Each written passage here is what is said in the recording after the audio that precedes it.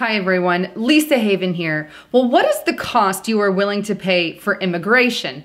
We all know that the Democratic Party and those on the left have pulled at the heartstrings of the American people saying they're just people, we need to let them in.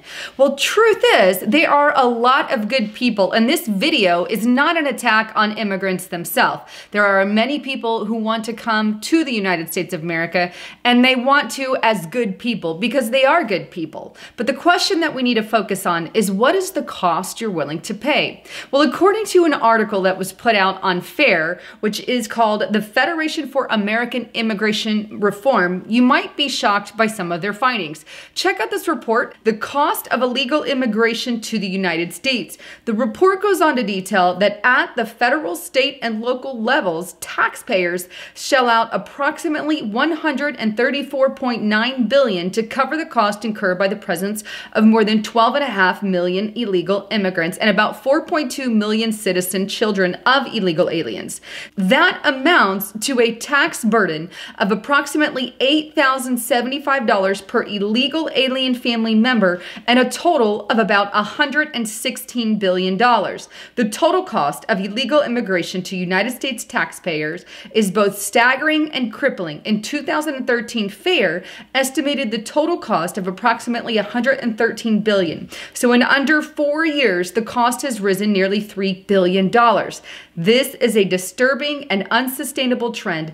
Now on the screen, you're going to see a chart, and this is a chart that's a breakdown of everything I just basically read to you, but it's a more diagrammed version. But as you can see at the federal level, it cost us about $46 billion, that's an estimate, about $46 billion in cost. At the state and local level, it cost about $89 billion, which puts us at a whopping $135 billion debt to the American people. Now that is offset a little bit because there are tax contributions by immigrants there. And you could see it's about a total of $19 billion considering both the federal and the state level. There's a $19 billion payment there. So if we take that $19 billion from the $136 billion, we're left at a whopping $116 billion that you and I need to pay in order to get this done. That's a huge deficit. Now, Tucker Carlson did a report on this, and I'm going to quote to you something that he stated in a video, and I'll link it below so you can go watch it in its entirety. But here's what he had to say in regards specifically to immigration. He said, if we eliminate expenses of illegal immigration, that's $116 billion that he's talking about eliminating, then we can make every public college tuition free, which normally cost about $70 billion, and we would still have $50 billion left over.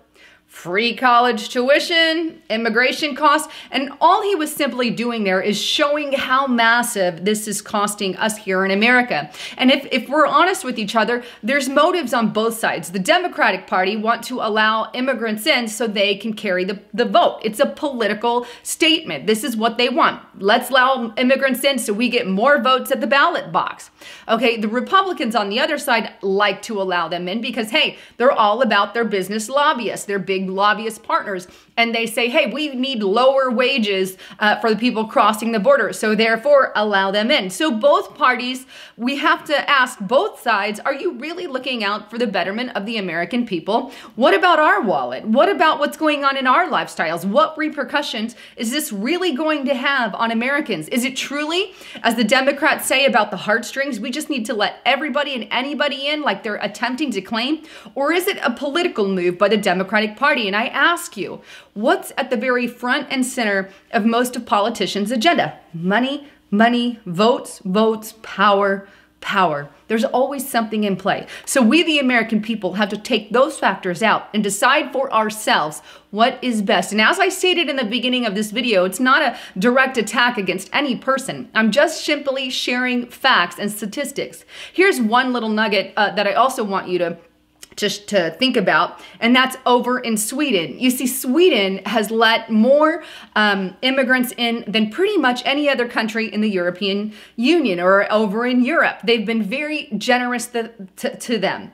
But at what cost has it cost them? Well, check out this report. This first one is from spasia.com. Sweden to become a third world country by 2030, according to the United Nations. The report goes on to say that the UN report HDI, or Human Development Index, predicts a significant decrease in Sweden's prosperity, unlike their Nordic neighbors, who will retain their top positions and even strengthen them globally in the long run.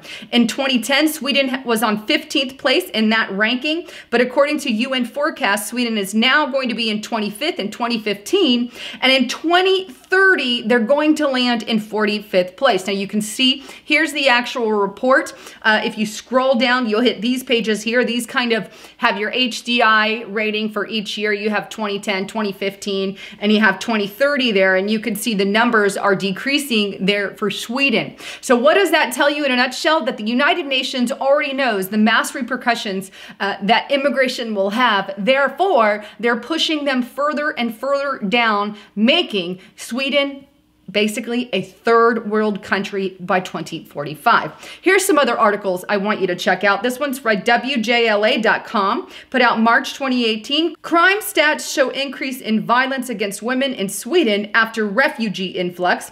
Here's another, foreignpolicy.com. The death of the most generous nation on earth, little Sweden, has taken in far more refugees per capita than any country in Europe, but in doing so, it is tearing itself apart.